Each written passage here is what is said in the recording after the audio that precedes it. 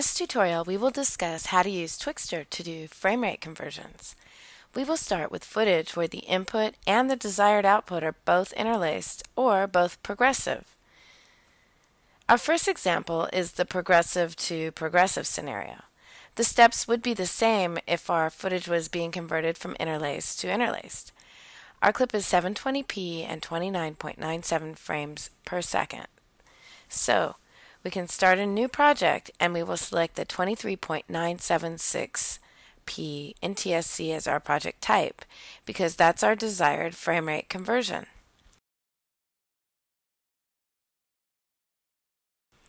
Now in the Format tab of the project settings, we will select 720p and 23.976. We can then add our clip to the timeline. Before we apply Twixtor, we will need to use Media Composer's time warp in order to allow Twixtor to see all the frames. We will go to the Effects palette and choose Time Warp and drag the time warp effect onto the clip in the timeline.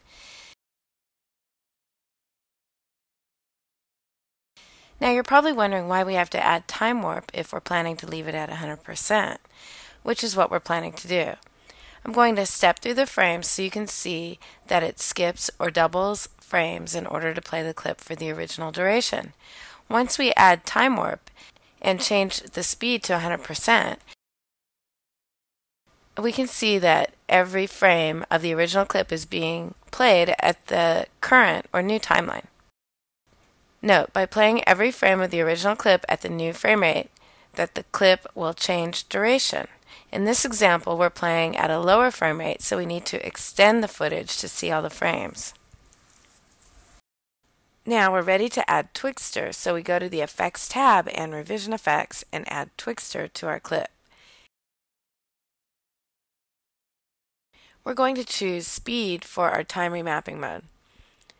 In order to convert the frame rate of this 29.97 frames per second clip to 23.976 frames per second, we can enter 125 in the dialog box to slow the clip by a factor of 1.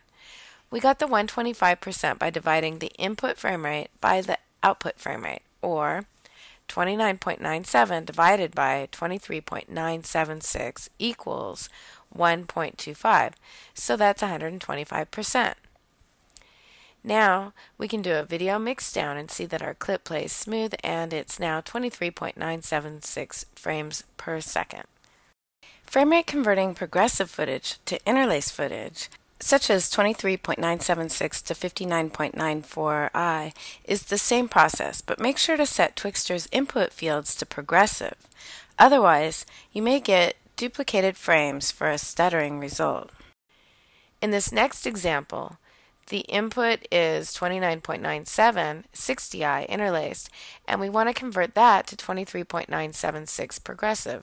You will want to refer to the tutorial called Progressive to Interlaced and Vice Versa for detailed information and explanations in addition to watching this tutorial. I'm going to go through the steps again here, but in a more condensed version. We can add our interlaced clip to the progressive timeline and add Media Composer's time warp effect to the clip.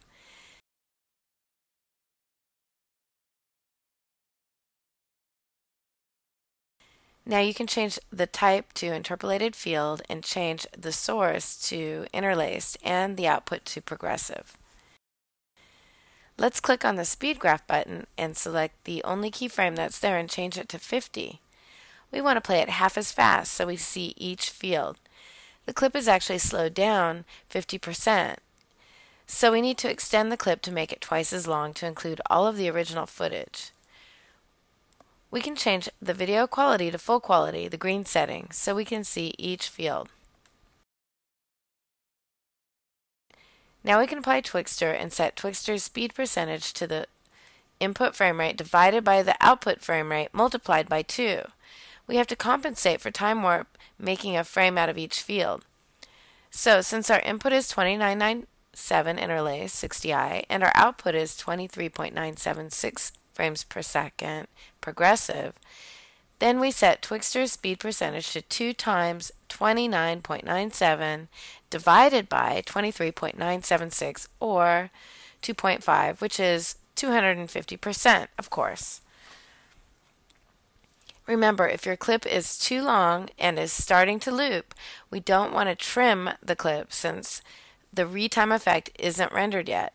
We can simply go to the last good frame of the cut and mark that as the out point, and then we can go to the first frame of the clip and mark that as our end point. Of course, in any of the scenarios, some that I didn't show, you may need to add footage to the nested sequence that Twixtor is applied to in order to make it long enough for the frame rate conversion to complete properly. This will happen when you need to set Twixtor's speed percentage to values under 100%. You can refer to the Twixtor Basics and Avid Media Composer tutorial for more information on how to do that. Now we're ready to do a video mixdown and see our clip playing back at 23.976 frames per second. This is how we use Twixtor to convert frame rates in Avid Media Composer.